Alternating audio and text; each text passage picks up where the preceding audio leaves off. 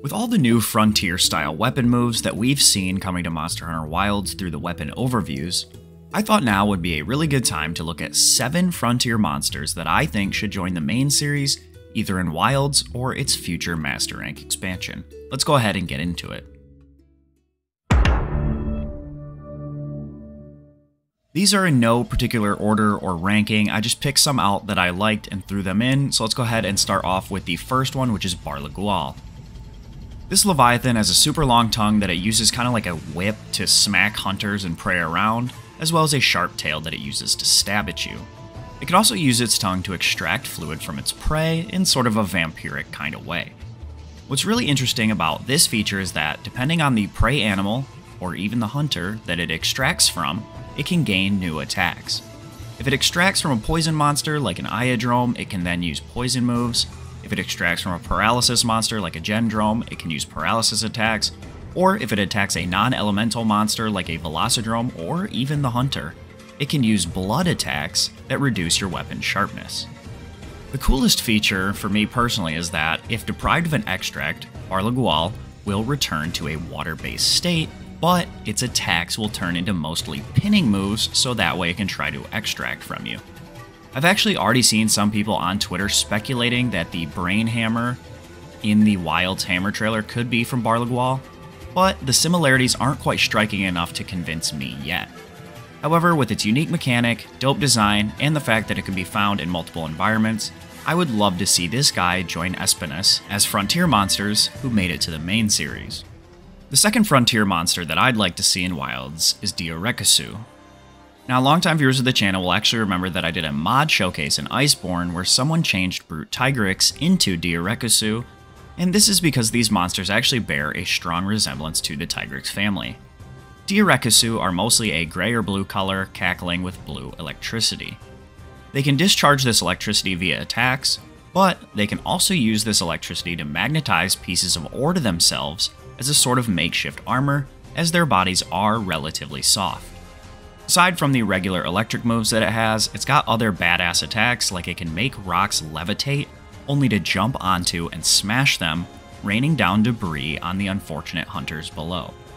They can of course be found in areas where there are lots of ores for them to utilize, so it wouldn't be unreasonable to want to see these guys in a volcanic area in Monster Hunter Wilds. Sticking along a similar vein, my third choice is Dioragawa. This monster also shares the Narga/Tigrex style build seen in the quadrupedal flying wyverns.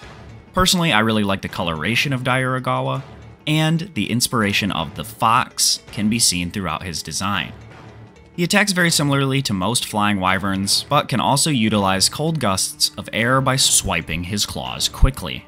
They can also release sleep clouds from their tail after using a tail slam attack.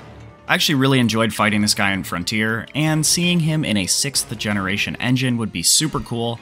I think he could easily become a fan favorite. My next monster choice is Photokururu, a bird wyvern that has a mechanic that's so specific, it actually needed its own map in Frontier. Photokururu evolved to drink nectar from specific flowers which were found in its map called the Flower Field. When drinking in nectars, the feathers on its wings change color, and it gains different elemental and status attacks. It can use things like paralysis, sleep, fire, poison, defense down, and more, all depending on the nectar that it consumes during the fight. Now, one thing is that he does tend to fly quite a bit, however, he utilizes attacks that bring him down along the ground, so I don't think it would be quite as annoying as a 1st generation Rathalos flying. Photokururu is another super unique monster that I think deserves some love in the next generation of Monster Hunter games. If you guys are enjoying the content so far and you'd like to see more Monster Hunter content like builds, guides, speedruns, and much more, do consider subscribing to the channel, as over 90% of you watching in the last 4 weeks aren't subscribed. It's totally free and you can always unsubscribe if you find the content isn't to your liking. With that out of the way, let's go ahead and move on to the next monster. The 5th monster that I'd love to see come from Frontier to Wilds is Gorenzaburu, another flying wyvern. I personally really love the shark style of his design, and I actually quite enjoyed his fight. Gorenzaburu mainly commands water moves, but can also lay out a paralyzing gas, and can fling spikes from his tail which embed into the ground. These spikes can actually work sort of like a proximity mine, being struck by lightning if a hunter gets too close. I know that this move caught me off guard more than once while fighting him.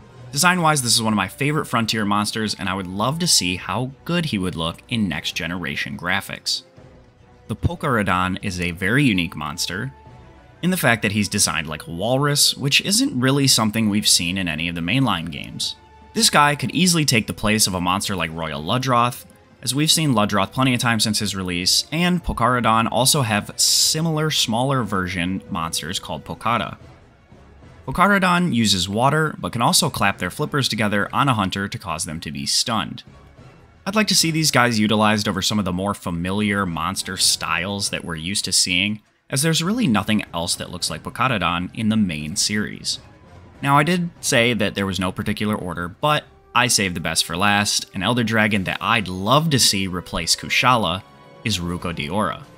This badass Elder Dragon commands the ability to magnetize ores and rocks, as well as inflicting a status on the hunter that allows Rukodiora to push and pull the hunter magnetically. This can be inflicted through a type of dust that he releases during certain attacks, as well as when he enrages.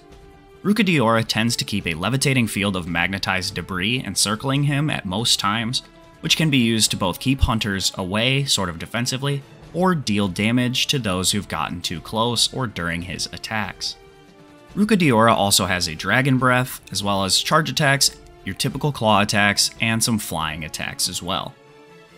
He would definitely be a bit more of a stretch to see come back, as, again, like most Frontier monsters, he's very unique and we don't really have anything like him or his abilities in the mainline series. However, I think his design is super awesome looking, his music is dope, and I think he'd really fit in well with the sort of changing weather and environments that we're set to see in Monster Hunter Wilds. So, what monster from Frontier, or really any previous game, would you like to see return in Wilds? Be sure to let me know in the comments down below. I really wish I could have covered more, but I did want to keep this video to a more manageable length. I want to thank you guys so much for watching today's video. If you did enjoy it, a like is a free way to help support the channel and spread this video around to other hunters. If you enjoy this Monster Hunter content and you want more like guides, sets, hidden facts, and all things Monster Hunter, be sure to subscribe so you never miss an upload.